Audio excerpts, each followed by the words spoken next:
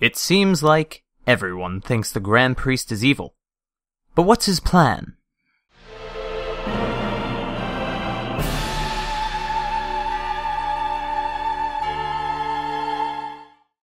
I'm not wrong in saying that, right? Something about this tournament feels off. As in, we're going to get a twist at the end or in the middle of it. Similar to the way the 25th Tenkaichi Budokai played out. For those who don't remember, that's the one that was interrupted by the threat of Babidi and Boo. So, this shows that Toriyama's not against interrupting tournaments for the sake of villains being introduced. Also, we have the presumed case of Jiren, who most people believe is the mortal stated to be stronger than the god of destruction that is stronger than Beerus. A lot of people have assumed that because of this, Goku will finally surpass Beerus. However, episode 95 of Dragon Ball Super shows us that Frieza is relative to Goku, in that very stiff but gorgeous punching scene. I believe it's hard to argue that they're equals, because I believe Goku is stronger, but they are definitely relative. So Super Saiyan Blue Goku is relative in power to Golden Frieza. This Golden Frieza had to struggle to remove the Hakai from his body, which I'd suspect that Super Saiyan Blue Goku would also struggle to do. Even if we say that Goku is 10 times stronger than that due to Kaioken, then we have a Goku who would most likely not struggle, but he's still not on the level of Beerus. Beerus blew that attack away like it was nothing. Goku at 10 times Super Saiyan Blue would most likely still require effort to remove that attack. It's not going to be fodderized by him like it was by Beerus. So why is it important to know this? Simply put, it's foreshadowing. Remember, we have been told Beerus is weaker than Belmod, the god of destruction of Universe 11, who is weaker than the mortal Jiren. All of this is still part of the theory, as it isn't confirmed that Jiren is the mortal we spoke of, but due to what we see of him in episodes 96 and 97, and his prevalence in the intro, most people, including myself, assume this to be true. So what does this actually mean?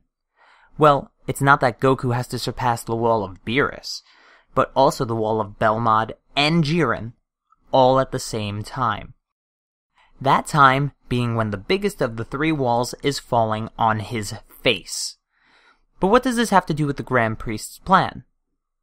Everything.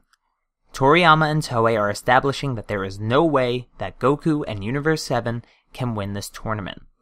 They want us to feel the tension of there being no way for Universe 7 to survive as we watch all of the fighters slowly taken out during the tournament. The Grand Priest hatching a diabolical plan is the perfect way for Universe 7 to be spared because of all the universes having to come together to stop him. So, now we have a reason, from a storytelling perspective, to have an evil plan interrupt the tournament. But what is the plan? For this, I have to ask two questions. 1, why is the Grand Priest the servant of the Omni King? And 2, is the Omni King the top of the god hierarchy? Both of these questions are not easy to answer. The first one has been weird to me because of the Dragon Ball Super manga. In the anime, we are told that the Grand Priest is among the top 5 strongest beings in the universe, but in the manga, Whis believes his father is the strongest being in all of the universes. To me, the Grand Priest being the strongest makes sense, because of how I believe the second question is answered. Zeno is the top of the multiverse in the same way that Beerus is the top of Universe 7. They are only the top because their angel does as they say.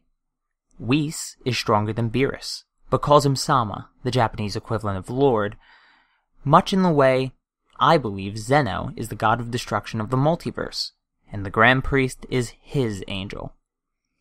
Have we ever seen Zeno do any creation? No, only destruction. Do you think Zeno came up with the grading system for the universes himself? Of course not. He's a child that needs an iPad to keep track of 80 people. How does anyone believe he graded 12 entire universes by himself?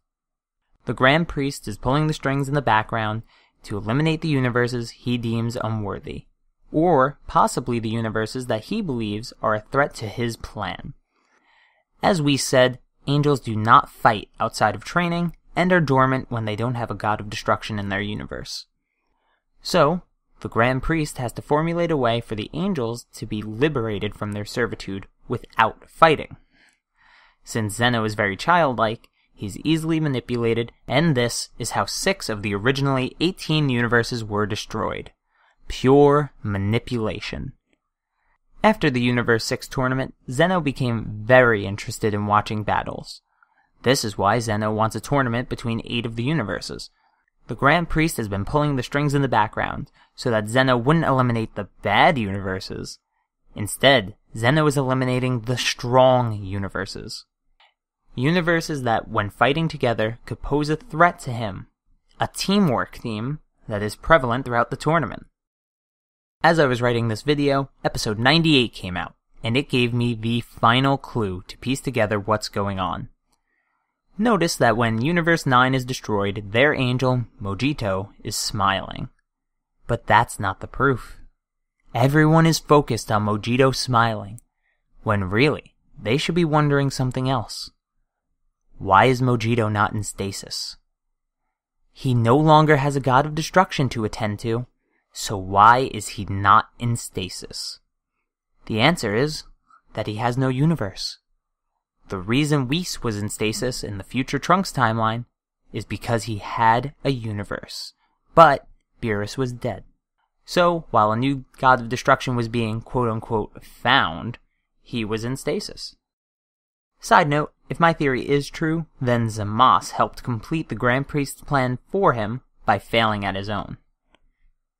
Back on track though, if an angel has no universe, then they have nothing to wait for, and they are freed from servitude. Freed from stasis. Since Mojito didn't go into stasis, I believe that not having a universe would also negate the limitation on fighting. If this is true, the Grand Priest can amass an army of angels. That's why Mojito is smiling.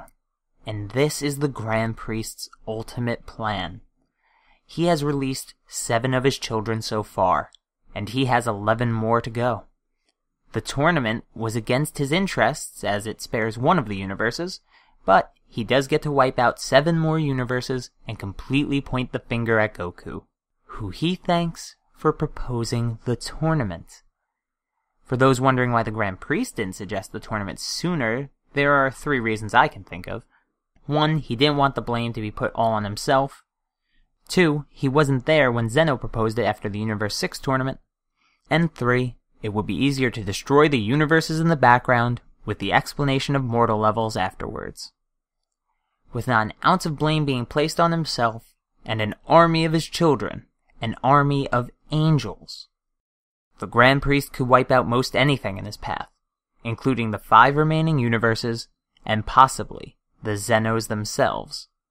And if not, he could reveal the Grand Supreme Kai, the creator of the multiverse, and kill one of the Zenos by killing that Kai.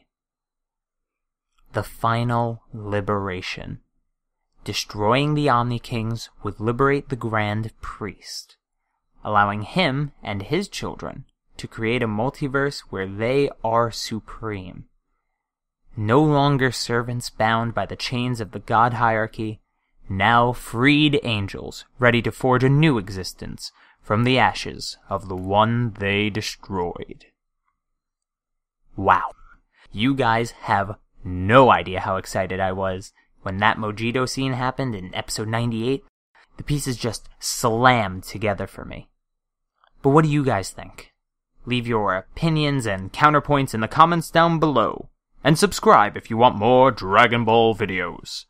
But for now, video outro!